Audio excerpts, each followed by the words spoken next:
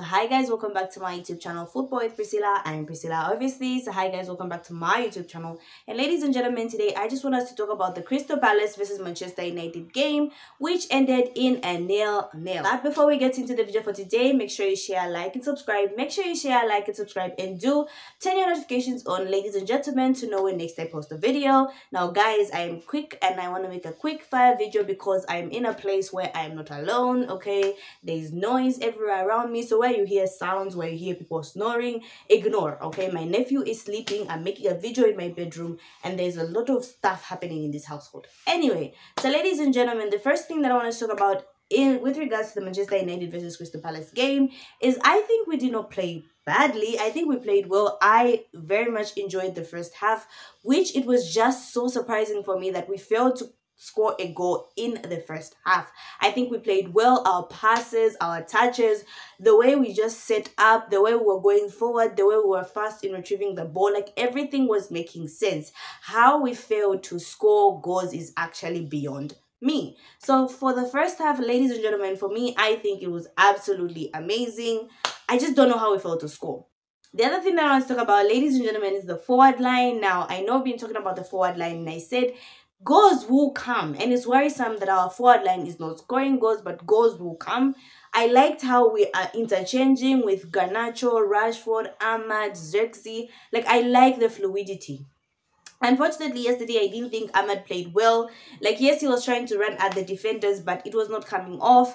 I feel like Garnacho also yesterday was out of ideas. He wasn't running at defenders as much. Xerxes, I mean, I'm trying to see what Xerxes is adding apart from just, like, okay, you know, I feel like Xerxes can be our Firmino.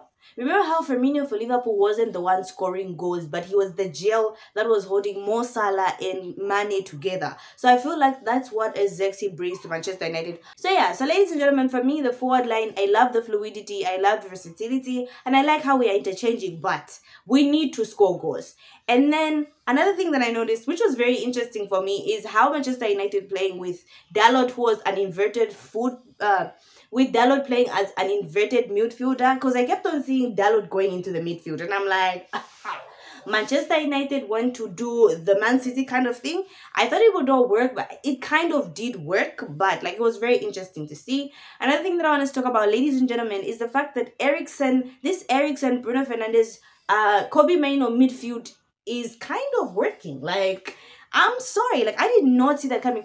I am one person who loves Eriksen, but who has been saying that Eriksen's legs are gone. But this whole Kobe Mainoo, Bruno Fernandes, and Eriksen midfield is working, with Ugrete coming in the second half to just add energy. Like, it is working. Could Erik ten Hag be a mad genius? Like, I mean, obviously you can't do Eriksen, Mainoo, and Bruno Fernandes versus Man City or Arsenal, but like it is actually working, and I can see that Eriksen really helps us drive forward. Like, his passes, his forward thinking, I mean, has been helping the team. But Bruno Fernandes, oh my gosh, has been so frustrating for me. Like, I absolutely love Bruno Fernandes, but the way he keeps on losing the ball, the way he's sloppy on the ball, like, just do the simple passes, Bruno. Like, Eriksen doesn't do too much, but when he does something, it happens. Like, something happens. And then there's Bruno trying to make the passes, trying to score the fancy goals. Like, am I the only one who's getting frustrated by Bruno Fernandes right now? And I know it's Bruno. We expect that from Bruno, but we need 3 points.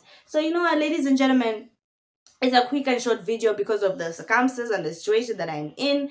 But all in all, it wasn't a bad game. I think Manchester United played well. It's just execution. We need to be clinical at goal. Liverpool is being clinical. Arsenal is being clinical. I don't know how the Arsenal-Man City game has fared, but like, yeah. Liverpool, Chelsea, all these teams are being clinical at goal. Manchester United, you could see the system now. You could see the touches. You could see the structure. You can see the vision that Erik ten Hag has. Right now, we just need execution. So listen, I'm not panicking. I enjoyed the game very well. Unfortunate with the result because we were the better team. I mean, how many games do we ever say we were the better team? Like, we were by far the better team, but we just couldn't score the goals, and we're not clinical at goal, but we were the better team. So yeah, so ladies and gentlemen, those are my thoughts on the Manchester United versus Crystal Palace game. Who was your guys' man of the match? For me, I'm going to give it to, who was my man of the match? I think Mazraoui played very well.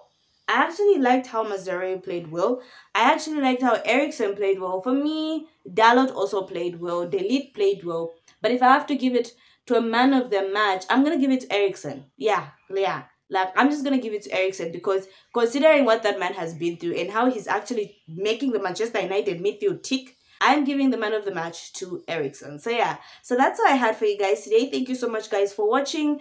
Ignore the noise, ignore the snoring, ignore the every noise everywhere, and just pay attention to me. So yeah, so that's all I had for you guys today. Thank you so much, guys, for watching. Make sure you share, like, and subscribe. Make sure you share, like, and subscribe, and do turn your notifications on, ladies and gentlemen, to know when next I post a video.